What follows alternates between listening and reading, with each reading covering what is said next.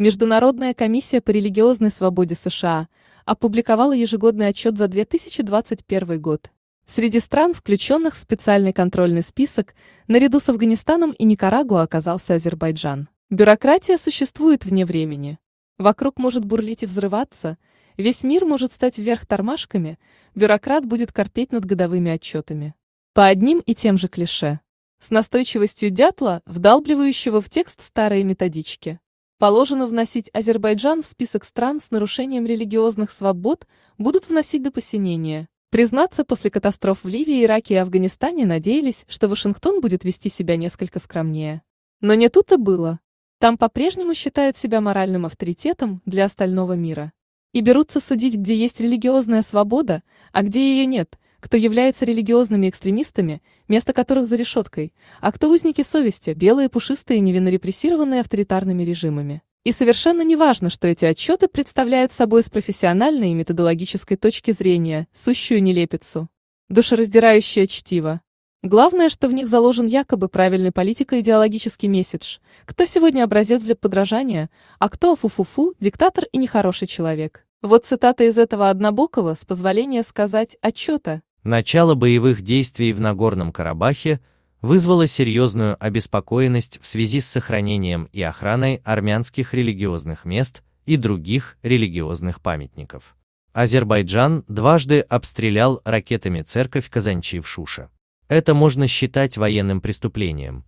После соглашения от 10 ноября СМИ задокументировали вандализм и разрушение армянских могил и кладбищ. А то, что 30 лет со дня оккупации азербайджанских земель уничтожались объекты культурно-исторического наследия, кладбища и памятники, что мечети превращались в загоны для скота, этого составители отчета и их главный куратор, госпожа с многоговорящим именем Даниэль Сароян Ашбахян, не хотят видеть в упор. То, что Баку неоднократно привлекал внимание международной общественности к вандализму армянской стороны, они не слышали, не хотели слышать в упор. В подобных вопросах на членов Международной комиссии по религиозной свободе США вдруг нападает пандемия слепоты, немоты и глухоты. Ровно до тех пор, пока они не получат укол вакцины, так называемого ущемления армян. Вот тут-то к ним возвращаются и слух, и голос, и даже зрение. Правда, побочным явлением такой идеологической вакцинации является откровенное косоглазие, взгляд сфокусирован только почему-то в армянскую сторону. Но кого, по большому счету, в Вашингтоне это когда-то смущало? Азербайджан, Турция, любая другая страна мусульманского мира, значит, виновны во всем. И хоть раскатайся в блин, хоть кол на голове тиши, членов Международной комиссии по религиозной свободе США, они будут упорно стоять на своем предвзятом мнении. Свободы в этих странах нет, как страшно жить. И вот, глядя на все эти так называемые отчеты, хотелось бы отметить следующее. Не стоит Азербайджану, как и любой другой стране, испытывать как негативные, так и позитивные реакции, в зависимости от плохого или не столь плохого описания Азербайджана и его места в этом американском рейтинге.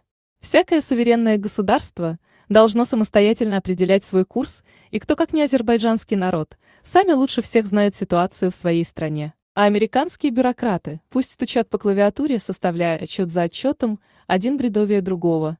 Не зря же у орнитологов давно в ходу поговорка «стучал по ветке дятел». Достучался, спятил. Что и происходит в данном случае с членами Международной комиссии по религиозной свободе США на почве армянофилии и ненависти к Азербайджану.